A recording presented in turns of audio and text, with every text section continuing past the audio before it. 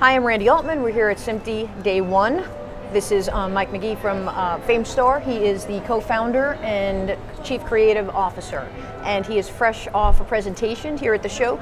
Can you talk a bit about the presentation and what it was about? So my presentation was really to, first of all, introduce Framestore and explain that traditionally we've been a company that's made Oscar-winning VFX for flat screens, whether that's cinema or television. But now we've diversified into multi-platform work. We're creating content from mobile phones, tablets, PCs. We create different resolution content for giant indoor and outdoor screens. We're working on AR, VR, MR, all the realities, as well as doing theme park rides.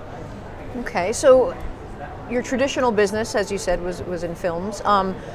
How would you break it down now in percentages in terms of the traditional work and what you're doing now in mixed reality?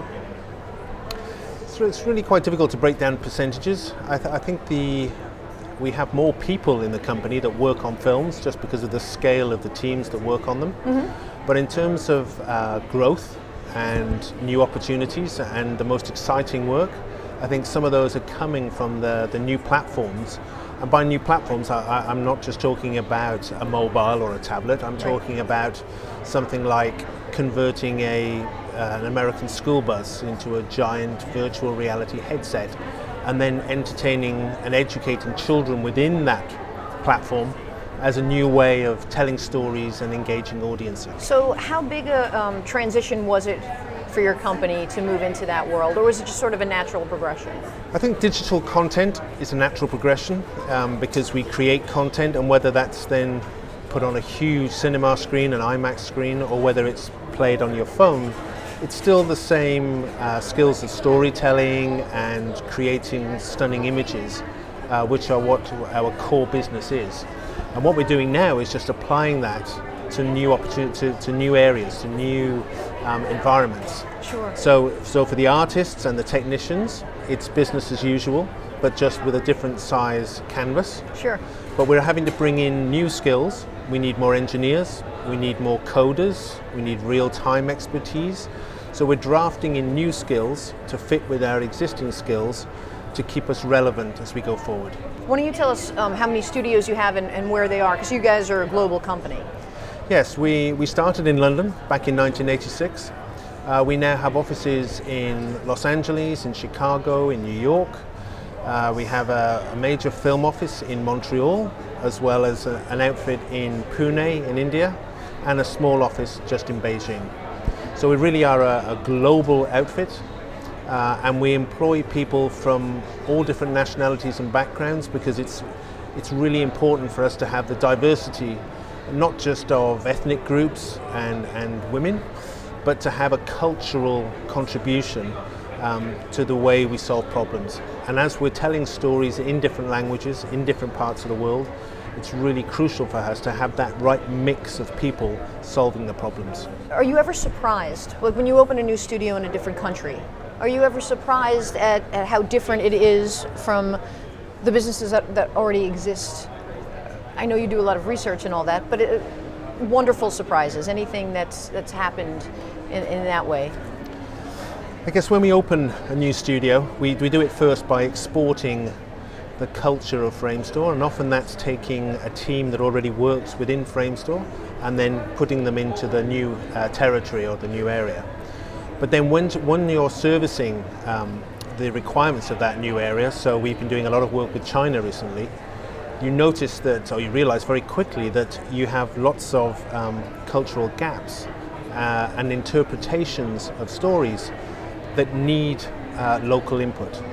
But what I've found really rewarding is when you put together the local people with the people from Framestore, that you come up with new ways of doing things that work for both parties. So the West gets something out of the story and the Chinese get something different out of the story. And that for me is what's really exciting, to keep coming up with original concepts, original ideas, combined with technology innovation as well.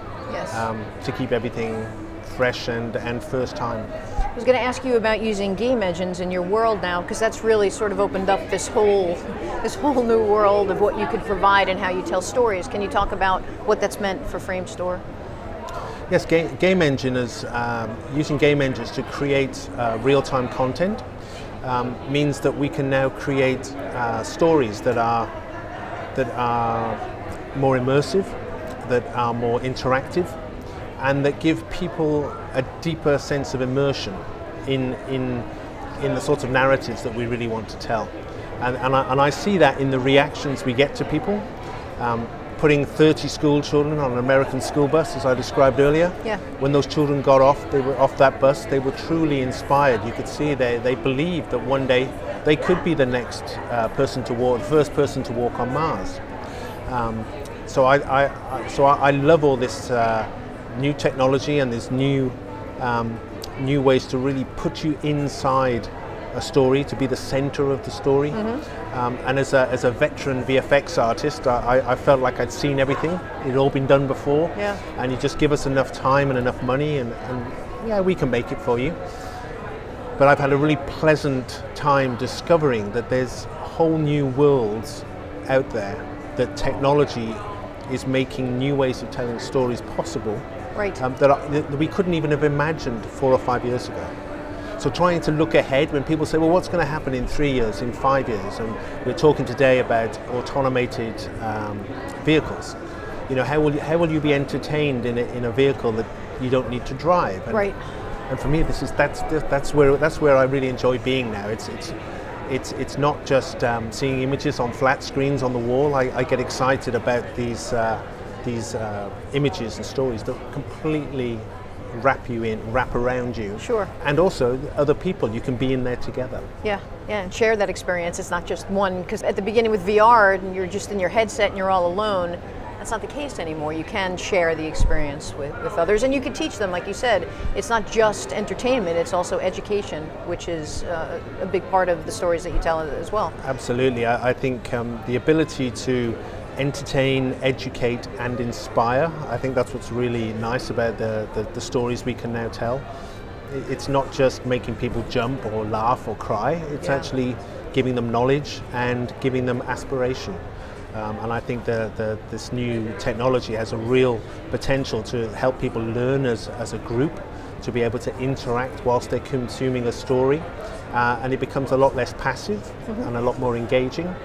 And I don't think it's not the death of the cinema screen or a TV screen or a tablet. We'll still have those platforms, they'll have their place, but these new worlds created through technology will give us new ways of telling stories and consuming content, which is really exciting. And I'm almost envious of my children who are going to get all of this new wave of immersive experiences without having to worry about how it's being made, where it's coming from. Yeah.